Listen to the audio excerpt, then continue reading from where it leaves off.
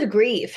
I mean, the car not starting is just the catalyst for us talking about the real issue. And the real issue is we've lost this friend and we're dealing with the grief of it. And we don't know how to deal with it. And being someone who has been here, you're mad at everything because nothing seems right. You don't understand it. So everything has the ability to make you mad. And so in this moment, this car has the ability to make her upset, and it becomes the catalyst for this emotional moment between these two friends. And we don't see the comfort that they're able to find until they dive into the memories of the person. Because once you dive into the memories of the person that you lost, it's almost as if we're focusing on their life as opposed to this very abrupt ending of their life, this very abrupt removal of them from our life. Let's focus on all the memories that we have with that person. So this was very emotionally charged. It definitely was a good way to represent the grief quickly. So I think that they picked a good moment to kind of dive into this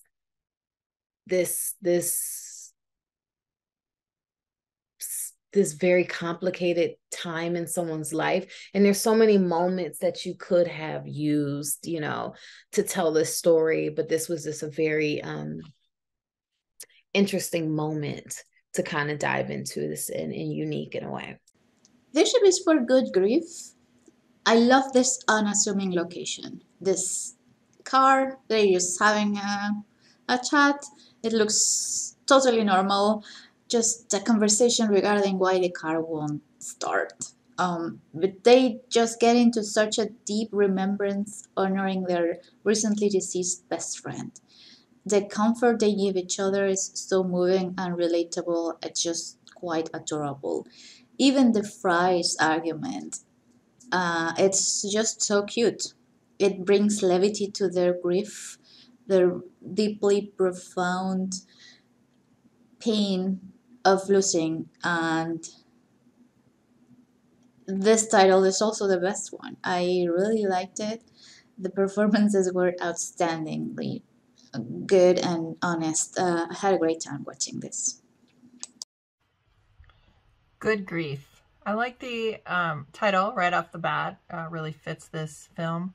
I thought this was a really interesting take on a moment two people were having after losing one of their loved ones. Rather than doing it at the funeral, it's afterwards in their car, and I believe it's the car of the person that was deceased. I just thought it was a nice moment, nice camera shots in the car. I like the different angles and the different perspectives in the car. Good sound and really nice writing in the script. I thought the script was really nice. So in the camera work, technically everything was really well done. So good job to you guys. Good Grief strikes a great balance between poignant yet funny, and I enjoy the creativity of how it accomplishes that using dialogue and limited characters and even a limited setting. Really great.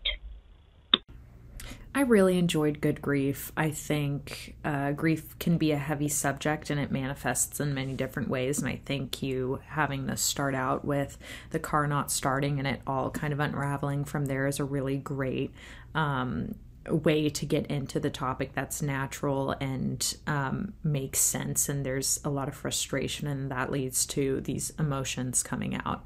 I also think it's a great way to look back on, life and how